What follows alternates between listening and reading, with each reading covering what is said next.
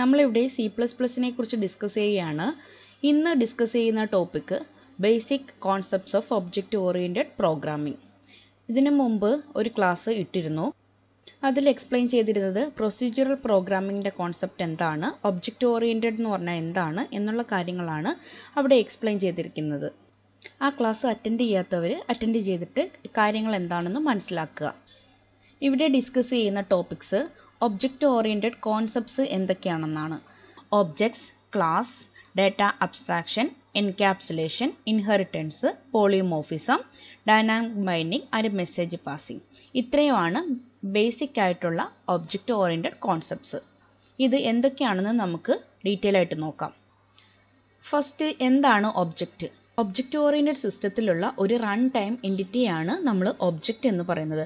ഒരു എക്സാമ്പിൾ പറയുവാണെങ്കിൽ ഒരു പേഴ്സൺ ഒരു ഒബ്ജക്റ്റ് ആയിട്ട് കൺസിഡർ ചെയ്യാം, അല്ലെങ്കിൽ ഒരു പ്ലേസിനെ ഒരു ഒബ്ജക്റ്റ് ആയിട്ട് കൺസിഡർ ചെയ്യാം, അല്ലെങ്കിൽ an അക്കൗണ്ടിനെ ഒരു ഒബ്ജക്റ്റ് ആയിട്ട് കൺസിഡർ ചെയ്യാം. നമ്മൾ ഒബ്ജക്റ്റ് സെലക്ട് ചെയ്യുമ്പോൾ ഒബ്ജക്റ്റ് എപ്പോഴും റിയൽ വേൾഡ് ഒബ്ജക്റ്റുമായിട്ട് മാച്ച് ചെയ്തിരിക്കണം. ഒരു ഒബ്ജക്റ്റിൻ്റെ അകത്ത് ഡീറ്റെയിൽസ് ആയിട്ട് എന്തൊക്കെയാണ് ഉണ്ടാവുമെന്ന് വെച്ചാൽ ഡേറ്റ പാർട്ടും ഉണ്ടായിരിക്കും, അതേപോലെ ഫംഗ്ഷൻസിൻ്റെ പാർട്ടും ഉണ്ടായിരിക്കും. ഈ ഡേറ്റയും ഫംഗ്ഷൻസും ഒക്കെ സ്റ്റോർ ചെയ്യുന്നതിന് വേണ്ടി നമുക്ക് മെമ്മറി ആവശ്യമായിട്ടുണ്ട്. സോ മെമ്മറി ആവശ്യമായിട്ട് വരുമ്പോൾ മെമ്മറിയുമായിട്ട് അസോസിയേറ്റ് ചെയ്ത് അതിൻ്റെതായ അഡ്രസ്സും ഉണ്ടാവും. ഇവിടെ കാണിച്ചിരിക്കുന്നത് ഒരു ഒബ്ജക്റ്റിനെ എങ്ങനെ റെപ്രസെൻറ്റ് ചെയ്യും എന്നാണ്. രണ്ട് രീതിയിൽ ഒബ്ജക്റ്റിനെ റെപ്രസെൻറ്റ് ചെയ്യാം. ഈ ഒബ്ജക്റ്റ് എന്ന് പറഞ്ഞാൽ സ്റ്റുഡൻറ്റ് എന്ന് പറഞ്ഞാൽ ഈ ഒബ്ജക്റ്റിൻ്റെ പേരാണ്. അതിൽ രണ്ട് പാർട്ടുണ്ട്. ഫസ്റ്റ് എന്ന് പറഞ്ഞാൽ ഡേറ്റ പാർട്ടും, സെക്കൻഡ് എന്ന് പറഞ്ഞാൽ ഫംഗ്ഷൻ പാർട്ടും. ഡേറ്റ പാർട്ടിനകത്ത് ഈ കാണിച്ചിരിക്കുന്നത് പറഞ്ഞാൽ 3 ആട്രിബ്യൂട്ട്സ് ആണ്. ദാറ്റ് ഈസ് 3 ഇൻഫർമേഷൻ ആണ്. നെയിം ഉണ്ട്, ഡേറ്റ് ഓഫ് ബർത്ത് ഉണ്ട്, മാർക്ക് ഉണ്ട്, പിന്നെയും എത്ര ഇൻഫർമേഷൻ വേണമെങ്കിലും ആകാം. അതേപോലെ ഈ ഫംഗ്ഷൻസ് കാണിച്ചിരിക്കുന്നത് എന്താണെന്ന് വെച്ചാൽ ഫംഗ്ഷൻസ് ഈ ഡേറ്റയെ ഓപ്പറേറ്റ് ചെയ്യുന്നതിന് വേണ്ടി യൂസ് ചെയ്യുന്ന ഫംഗ്ഷൻസ് ആണ് ഇവിടെ കാണിച്ചിരിക്കുന്നത്. അതായത് ടോട്ടൽ എന്ന് പറഞ്ഞാൽ വേണമെങ്കിൽ മാർക്കിൻ്റെ ടോട്ടൽ ആവാം, ആവറേജ് എന്ന് പറഞ്ഞാൽ മാർക്കിൻ്റെ ആവറേജ് ആവാം. ഇത് ഡിസ്പ്ലേ ചെയ്യുന്ന ഫംഗ്ഷൻ, ഇത് മൂന്നും ഫംഗ്ഷൻസ് ആണ്. ഡിസ്പ്ലേ ചെയ്യുന്ന ഫംഗ്ഷൻസ് എന്തിനു വേണ്ടി യൂസ് ചെയ്യാം? നെയിം, ഡേറ്റ് ഓഫ് ബർത്ത്, മാർക്കും ഒക്കെ ഡിസ്പ്ലേ ചെയ്യുന്നതിന് വേണ്ടിയും നമുക്ക് യൂസ് ചെയ്യാം. സെയിം സ്റ്റുഡൻറ്റ് ഒബ്ജക്റ്റിനെ തന്നെ വേറൊരു രീതിയിൽ റെപ്രസെൻറ്റ് ചെയ്തിരിക്കുന്ന ഫിഗർ ആണ് ഇവിടെ കാണിച്ചിരിക്കുന്നത്. ഇവിടെ സ്റ്റുഡൻറ്റ് എന്ന് പറഞ്ഞാൽ എന്താണ്? സ്റ്റുഡൻറ്റ് ഒബ്ജക്റ്റിൻ്റെ നെയിമാണ്. ഇവിടെ ഫംഗ്ഷൻസ് ആണ് ഇവിടെ കാണിച്ചിരിക്കുന്നത്, ടോട്ടൽ, ആവറേജ് ആൻഡ് ഡിസ്പ്ലേ. ഇങ്ങനെ രണ്ട് രീതിയിൽ ഒബ്ജക്റ്റിനെ റെപ്രസെൻറ്റ് ചെയ്യാൻ പറ്റും. നമുക്ക് നോക്കേണ്ട അടുത്ത കോൺസെപ്റ്റ് ക്ലാസ് ആണ്. What is A class? Class എന്ന് പറഞ്ഞാൽ യൂസർ ഡിഫൈൻഡ് ഡാറ്റ ടൈപ്പ് ആണ്. നമുക്ക് എല്ലാവർക്കും പ്രിമിറ്റീവ് ഡാറ്റ ടൈപ്സ് എന്താണെന്ന് ഒരു ഐഡിയ ഉണ്ടായിരിക്കും. ഫോർ എക്സാമ്പിൾ ഇൻറ്റിജറിനെ കുറിച്ച് നിങ്ങൾക്ക് എല്ലാവർക്കും അറിയായിരിക്കും. ഇൻറ്റിജർ ഒരു പ്രിമിറ്റീവ് ഡാറ്റ ടൈപ്പ് ആണ്. അതേപോലെ ഫ്ലോട്ട് ഒരു പ്രിമിറ്റീവ് ഡാറ്റ ടൈപ്പ് ആണ്. ക്യാരക്ടർ, ഇതൊക്കെ പ്രിമിറ്റീവ് ഡാറ്റ ടൈപ്സ് ആണ്. What is primitive data types? Already define ചെയ്ത് വെച്ചിട്ടുള്ള ഡാറ്റ ടൈപ്സ് ആണ് പ്രിമിറ്റീവ് ഡാറ്റ ടൈപ്സ്. ഇത് കൂടാതെ നമുക്ക് പുതിയ ഡാറ്റ ടൈപ്പിനെ ഡിഫൈൻ ചെയ്യാം. അങ്ങനെയുള്ള ഡിഫൈൻ ചെയ്യാൻ പറ്റുന്ന ഡാറ്റ ടൈപ്സിനെയാണ് എന്ത് പറയുന്നത്? യൂസർ ഡിഫൈൻഡ് ഡാറ്റ ടൈപ്പ് എന്ന് പറയുന്നത്. ഇവിടെ ക്ലാസ് ഒരു യൂസർ ഡിഫൈൻഡ് ഡാറ്റ ടൈപ്പാണ്. അതായത് ക്ലാസ്സിൽ എന്തൊക്കെയുണ്ടെന്ന് വേണം എന്നുള്ളത് നമുക്ക് തീരുമാനിക്കാൻ കഴിയും. അങ്ങനെയുള്ള ഡാറ്റ ടൈപ്സിനെയാണ് എന്ത് പറയുന്നത്? യൂസർ ഡിഫൈൻഡ് ഡാറ്റ ടൈപ്സ് എന്ന് പറയുന്നത്. നേരത്തെ പറഞ്ഞു ഒരു ഒബ്ജക്റ്റിൻ്റെ അകത്ത് രണ്ട് കാര്യങ്ങളുള്ളത്, ഡേറ്റയും ഉണ്ട്, കോഡും ഉണ്ട്. എന്തിനു വേണ്ടി? കോഡ് മാനിപ്പുലേറ്റ് ചെയ്യും, ഡേറ്റയെ മാനിപ്പുലേറ്റ് ചെയ്യുന്നതിന് വേണ്ടി കോഡും ഉണ്ട്. ഇനി ഈ കോഡും ഡേറ്റയും എവിടെയാണ് പറഞ്ഞു കൊടുക്കുന്നത്? അതായത് ഒബ്ജക്റ്റിനെ നമ്മൾ ക്രിയേറ്റ് ചെയ്യണ്ടേ? ഒബ്ജക്റ്റിനെ ക്രിയേറ്റ് ചെയ്യുന്നതിന് വേണ്ടി ഹെൽപ്പ് ചെയ്യുന്ന ഒരു യൂസർ ഡിഫൈൻഡ് ആയിട്ടുള്ള ഒരു ഡാറ്റ ടൈപ്പാണ് ക്ലാസ്. അതായത് നമ്മൾ ഫസ്റ്റ് ക്ലാസ് ക്രിയേറ്റ് ചെയ്യുന്നു. ക്ലാസ് ക്രിയേറ്റ് ചെയ്തിട്ട് ആ ക്ലാസിൻ്റെ നെയിം യൂസ് ചെയ്തിട്ടാണ് നമ്മൾ ഒബ്ജക്റ്റ് ക്രിയേറ്റ് ചെയ്യുന്നത്. അതിന് ക്ലാസ് എന്തിനു വേണ്ടി യൂസ് ചെയ്യുന്നത്? ഒബ്ജക്റ്റിനെ ക്രിയേറ്റ് ചെയ്യുന്നതിന് വേണ്ടി നമ്മളൊരു യൂസർ ഡിഫൈൻഡ് ആയിട്ടുള്ള ഡാറ്റ ടൈപ്പ് യൂസ് ചെയ്യുന്നു. അതാണ് ക്ലാസ്. എന്നൊരു ഒബ്ജക്റ്റിനെ നമുക്ക് എങ്ങനെ ഡിഫൈൻ ചെയ്യാം? Objects are the variables of type class. ക്ലാസിൻ്റെ ടൈപ്പിലുള്ള വേരിയബിൾസിനെയാണ് എന്ത് പറയുന്നത്? ഒബ്ജക്റ്റ് എന്ന് പറയുന്നത്. ഇവിടെ കാണിച്ചിരിക്കുന്നത് പറഞ്ഞാൽ സിൻടാക്സ് ആണ്. അതായത് ഒരു ഒബ്ജക്റ്റിനെ എങ്ങനെ നമ്മൾ ഡിക്ലെയർ ചെയ്യും അതിൻ്റെ സിൻടാക്സ് ആണ് ഇവിടെ കാണിച്ചിരിക്കുന്നത്. Class name space object name. First class name ആണ്. ഈ ക്ലാസ് നെയിം എന്ന് പറഞ്ഞാൽ നമ്മൾ ക്ലാസിനെ ആദ്യം ഡിഫൈൻ ചെയ്യണം എന്ന് പറഞ്ഞല്ലോ. ആ ക്ലാസിൻ്റെ ക്ലാസ് നെയിം ഡിഫൈൻ ചെയ്യുമ്പോൾ തീർച്ചയായിട്ടും ഒരു പേര് കൊടുക്കണം. ആ പേരാണ് ഇവിടെ ക്ലാസ് നെയിം ആയിട്ട് വരുന്നത്.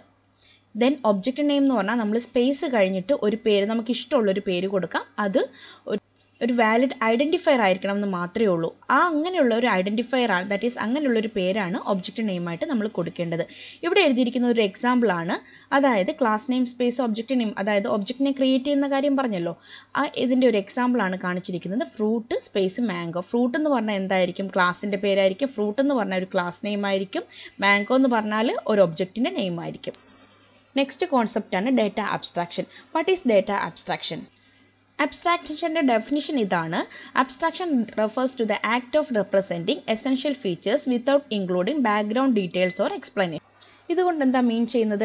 അബ്സ്ട്രാക്ഷൻ എന്ന് പറഞ്ഞാൽ എസെൻഷ്യൽ ഫീച്ചേഴ്സ് മാത്രം റെപ്രസെൻ്റ് ചെയ്യുക, ബാക്ക്ഗ്രൗണ്ട് ഡീറ്റെയിൽസും അതായത് എങ്ങനെയാണ് ഹൗ എന്നുള്ള കാര്യം ഇതിൽ നിന്ന് ഒഴിവാക്കുക. ഒരു ക്ലാസിൻ്റെ ഫംഗ്ഷൻ ഡിഫൈൻ ചെയ്യുകയാണെങ്കിൽ ആ ഫംഗ്ഷൻ്റെ ജസ്റ്റ് പ്രോട്ടോടൈപ്പ് മാത്രമേ റെപ്രസെൻ്റ് ചെയ്യത്തുള്ളൂ. അതിൻ്റെ ഡെഫിനിഷൻ ഇതിൽ നിന്ന് വേറെ എവിടെയെങ്കിലും ആയിരിക്കും റെപ്രസെൻ്റ് ചെയ്യുന്നത്. അങ്ങനെ അതായത് ഹൈഡ് ചെയ്ത് വെച്ച് റെപ്രസെൻ്റ് ചെയ്യുന്നതിനെയാണ് എന്ത് പറയുന്നത്? ഡാറ്റ അബ്സ്ട്രാക്ഷൻ എന്ന് പറയുന്നത്. Class list of abstract ആട്രിബ്യൂട്ടിനെ use ചെയ്യുന്നുണ്ട്. ഈ അബ്സ്ട്രാക്റ്റ് ആട്രിബ്യൂട്ടിനെ ഓപ്പറേറ്റ് ചെയ്യുന്നതിന് വേണ്ടി ക്ലാസ്സിൽ തന്നെ ഫംഗ്ഷൻസും ഡിഫൈൻ ചെയ്തിട്ടുണ്ട്. അപ്പോൾ class is an abstract data type. Class abstract data type എന്ന് പറയാൻ കാര്യം എന്താ? ആട്രിബ്യൂട്ടിനെ ക്ലാസിൻ്റെ അകത്ത് അബ്സ്ട്രാക്റ്റ് ആട്രിബ്യൂട്ടിനെ ഡിഫൈൻ ചെയ്യുന്നുണ്ട്. അതേപോലെ ഓപ്പറേഷൻസ് ഫംഗ്ഷൻസ് ഉണ്ട്. ഈ ഓപ്പറേഷൻ പെർഫോം ചെയ്യുന്നതിന് വേണ്ടി ഫംഗ്ഷൻസും അതിനകത്തുണ്ട്.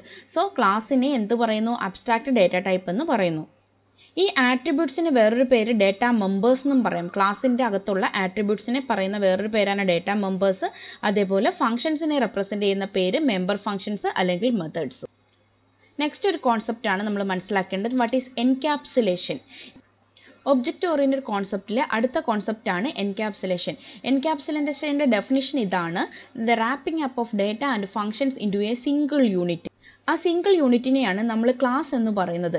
അതായത് ഡേറ്റയും ഫംഗ്ഷൻസിനെയും കൂടെ കമ്പൈൻ ചെയ്ത് ഒരു സിംഗിൾ യൂണിറ്റിനകത്ത് റെപ്രസെൻ്റ് ചെയ്യുന്നതിനെയാണ് എന്ത് പറയുന്നത്? എൻക്യാപ്സുലേഷൻ എന്ന് പറയുന്നത്. അങ്ങനെ ഒരു സിംഗിൾ യൂണിറ്റിൽ ഡേറ്റയും ഫംഗ്ഷൻസിനെയും റാപ്പ് ചെയ്ത് വെക്കുമ്പോൾ ഈ ഡേറ്റയെ ആക്സസ് ചെയ്യാനുള്ള ഫെസിലിറ്റി ഫംഗ്ഷൻസിന് മാത്രമേ ലഭിക്കത്തുള്ളൂ. ബാക്കി ആർക്കും, അതായത് എക്സ്റ്റേണലിൽ നിന്ന് ഒരു എക്സ്റ്റേണൽ ഫംഗ്ഷൻസിന് ആർക്കും തന്നെ ഈ ഡേറ്റയെ ആക്സസ് ചെയ്യാനുള്ള ഫെസിലിറ്റി ഇല്ല. ഇങ്ങനെ ഡേറ്റയെ ഹൈഡ് ചെയ്ത് വെക്കുന്നത്, അതായത് ഇൻസുലേറ്റ് ചെയ്ത് വെക്കുന്നതിനെ ആണ് എന്ത് പറയുന്നത്? ഡേറ്റ ഹൈഡിങ് അല്ലെങ്കിൽ ഇൻഫർമേഷൻ ഹൈഡിങ് എന്ന് പറയുന്നത്. അതായത് എക്സ്റ്റേണൽ പാർട്ടിൽ നിന്ന് ഡേറ്റയെ ഹൈഡ് ചെയ്ത് റാപ്പ് ചെയ്ത് ഒരു യൂണിറ്റ്, ക്ലാസ് എന്ന് പറയുന്ന ഒരു യൂണിറ്റിനകത്ത് വെക്കുന്ന ആ ഒരു പ്രൊസീജിയറിനെയാണ് എന്ന് പറയുന്നത്, ആ ഒരു പ്രോസസ്സിനെയാണ് എന്ന് പറയുന്നത് എൻക്യാപ്സുലേഷൻ എന്ന് പറയുന്നത്. നെക്സ്റ്റ് നമുക്ക് നോക്കാനുള്ളത് inheritance. What is inheritance? Inheritance എന്ന് പറഞ്ഞാൽ ഓൾറെഡി എക്സിസ്റ്റ് ചെയ്യുന്ന ഒരു ക്ലാസ് ഉണ്ടായിരിക്കും. ഇനി പുതിയ എന്തെങ്കിലും ഫീച്ചേഴ്സ് നമുക്ക് ആഡ് ചെയ്യണം എന്ന് വിചാരിക്കുക. അങ്ങനെ പുതിയ ഫീച്ചേഴ്സ് ആഡ് ചെയ്യാം. എങ്ങനെയാണ്? ഈ എക്സിസ്റ്റ് ചെയ്യുന്ന ക്ലാസ്സിന് ഒരു മാറ്റവും വരുത്താതെ പുതിയൊരു ക്ലാസ് ആയിട്ട് നമുക്ക് ആഡ് ചെയ്യാം. ആഡ് ചെയ്യുമ്പോൾ ഈ പുതിയ ക്ലാസ്സിന് എക്സിസ്റ്റ് ചെയ്യുന്ന ക്ലാസ്സിൻ്റെ ഡീറ്റെയിൽസും കിട്ടും, അതേപോലെ പുതിയ ക്ലാസ്സിൻ്റെ ഡീറ്റെയിൽസും കിട്ടും. ഇങ്ങനെ ചെയ്യുമ്പോൾ ഒരു ഹൈറാർക്കിക്കൽ ക്ലാസിഫിക്കേഷനെയാണ് ഇത് സപ്പോർട്ട് ചെയ്യുന്നത്. അതേപോലെ റീയൂസബിലിറ്റിയും പ്രൊവൈഡ് ചെയ്യുന്നു. റീയൂസബിലിറ്റി മീൻസ് ഞാൻ പറഞ്ഞു, ആദ്യം ഓൾറെഡി ഒരു ക്ലാസ് ഉണ്ട്, ആ ക്ലാസ്സിന് ഒരു മാറ്റവും വരുത്താതെ പുതിയ ക്ലാസ്സിനെ നമ്മൾ ഡിഫൈൻ ചെയ്യുകയാണ്. അങ്ങനെ ഡിഫൈൻ ചെയ്യുമ്പോൾ എക്സിസ്റ്റ് ചെയ്യുന്ന ക്ലാസ്സിനെ നമുക്ക് റീയൂസ് ചെയ്യാൻ പറ്റും. ആ ഒരു ഫെസിലിറ്റിക്കാണ് എന്ത് പറയുന്നത്? ഇൻഹെറിറ്റൻസ് എന്ന് പറയുന്നത്. ഇൻഹെറിറ്റൻസിന്റെ ഒരു ഫിഗറാണ് ഇവിടെ കാണിച്ചിരിക്കുന്നത്. ഇവിടെ കാണിച്ചിരിക്കുന്ന ഫിഗറിൽ ഇതൊരു ക്ലാസ് ആണ്, ഇതൊരു ക്ലാസ് ആണ്, ഇത് വേറൊരു ക്ലാസ് ആണ്, ഇത് വേറൊരു ക്ലാസ് ആണ്, ഇത് വേറൊരു ക്ലാസ് ആണ്. ഇങ്ങനെ പല ക്ലാസ്സുകളും ഉണ്ട്. ബേർഡ് എന്ന് പറഞ്ഞൊരു ക്ലാസ് ഉണ്ട്. ബേർഡ് എന്ന് പറഞ്ഞ ക്ലാസ്സിന് കുറച്ച് ആട്രിബ്യൂട്ട്സ് ഉണ്ട്. എന്തൊക്കെയാണ്? ഫെതേഴ്സ്, ലേ എഗ്സ്, അതായത് ബേർഡ്സിന് ചിറകുണ്ട്, മുട്ടയിടും. ഈ രണ്ട് കാര്യങ്ങളും ബേർഡ്സുമായിട്ടെന്ന് പറഞ്ഞ ക്ലാസ്സിൽ ഉള്ള ഫങ്ഷൻസ്, ആട്രിബ്യൂട്ട്സ് ആണ്.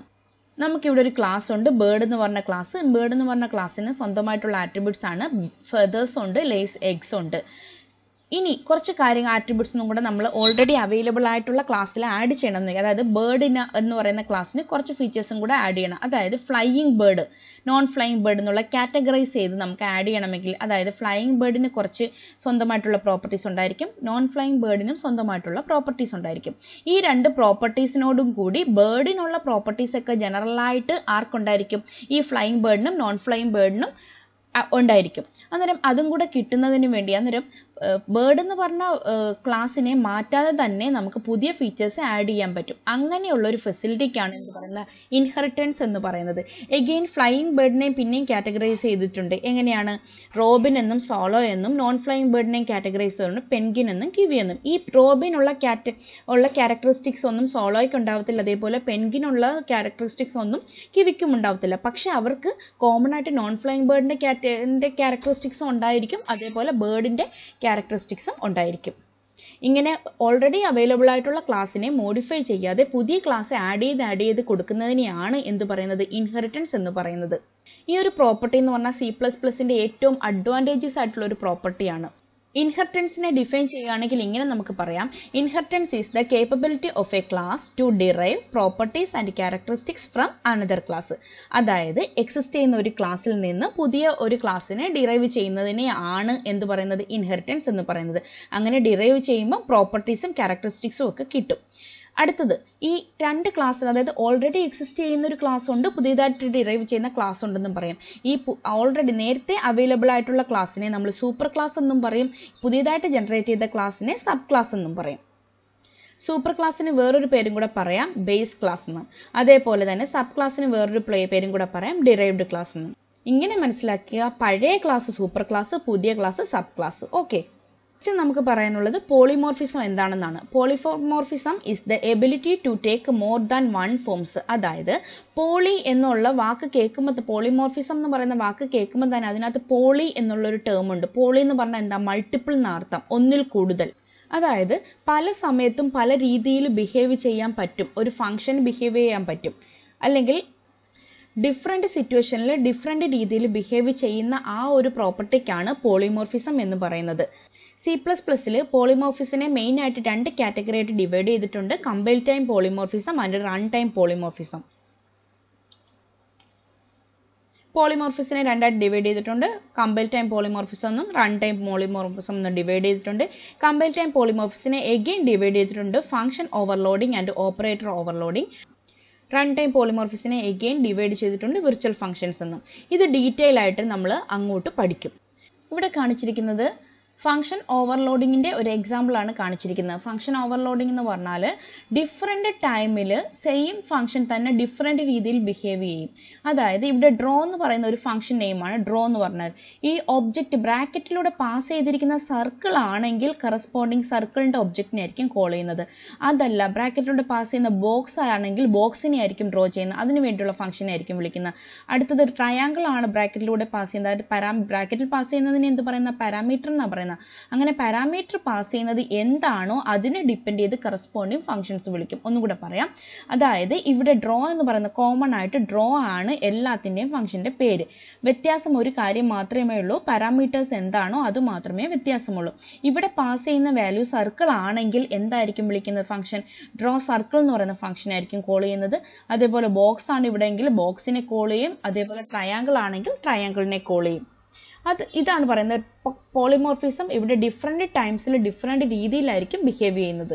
ഇങ്ങനെ ബിഹേവ് ചെയ്യുന്നതിനെയാണ് കമ്പൈൽ ടൈം പോളിമോർഫിസം എന്ന് പറയുന്നത്. കമ്പൈൽ ടൈം പോളിമോർഫിസത്തിന്റെ എഗെയിൻ ഒരു കാറ്റഗറിയാണ് function overloading.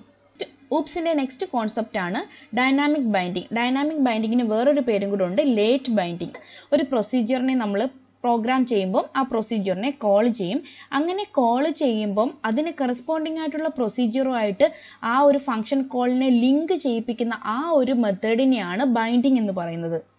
Dynamic binding means ഒരു പ്രൊസീജിയറും ആ പ്രൊസീജിയറിന്റെ കോളും തമ്മിൽ ലിങ്കിങ് നടക്കുന്നത് റൺ ടൈമിലായിരിക്കും. അതായത് റൺ ചെയ്യുന്ന ആ പോയിന്റ് വരെയും ബൈൻഡിങ് ഉണ്ടാവത്തില്ല. ഇങ്ങനെയുള്ള ബൈൻഡിങ്ങിനെയാണ് എന്ത് പറയുന്നത്, ഡൈനാമിക് ബൈൻഡിങ് എന്ന് പറയുന്നത്. ഡൈനാമിക് ബൈൻഡിങ് അസോസിയേറ്റ് ചെയ്തു വരുന്ന രണ്ട് കാര്യങ്ങളാണ് ഇൻഹെറിറ്റൻസും പോളിമോർഫിസവും. പ്രീവിയസ് എക്സാമ്പിൾ തന്നെ നമുക്ക് കൺസിഡർ ചെയ്യാം.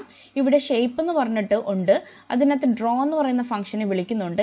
ഈ പോയിന്റ്, അതായത് റൺ ചെയ്യുന്ന ആ പോയിന്റ് വരെയും നമുക്ക് നിശ്ചയമില്ല ഏത് ഡ്രോ ആയിരിക്കും വിളിക്കുന്നത്. സർക്കിൾ ആണെങ്കിൽ സർക്കിൾ, ബോക്സ് ആണെങ്കിൽ ബോക്സ്, ട്രയാങ്കിൾ ആണെങ്കിൽ ട്രയാങ്കിൾ. ആ പാരാമീറ്റർ പാസ് ചെയ്യുമ്പോൾ മാത്രമേ നമുക്ക് പ്രെഡിക്റ്റ് ചെയ്യാൻ പറ്റത്തുള്ളൂ കറസ്പോണ്ടിങ് കോള് എങ്ങോട്ടേക്കാണ് പോകുന്നത്, ഏത് പ്രൊസീജിയറിനെയാണ് എക്സിക്യൂട്ട് ചെയ്യുന്നതെന്ന് ആ ടൈമിൽ മാത്രമേ നമുക്ക് പറയാൻ പറ്റുള്ളൂ. ഇങ്ങനെയുള്ള ബൈൻഡിങ്ങിനെയാണ് എന്ത് പറയുന്നത്, ഡൈനാമിക് ബൈൻഡിങ് എന്ന് പറയുന്നത്. ഇത് അസോസിയേറ്റ് ചെയ്തത് ഇൻഹെറിറ്റൻസ് ആണ്. ഇനി ഇവിടെ ഇൻഹെറിറ്റൻസ് എങ്ങനെയാണ് വരുന്നത്, ഓൾറെഡി അവൈലബിൾ ആയിട്ടുള്ള ഒരു ക്ലാസ് ഉണ്ട്, അതിൽ നിന്ന് 3 ഡിഫറെന്റ് ക്ലാസ്സിനെ ഡിറൈവ് ചെയ്തിരിക്കുന്നു. അങ്ങനെയാണ് ഇവിടെ ഇൻഹെറിറ്റൻസ് വരുന്നത്. നെക്സ്റ്റ് പറയാനുള്ളത് മെസ്സേജ് പാസിംഗ്.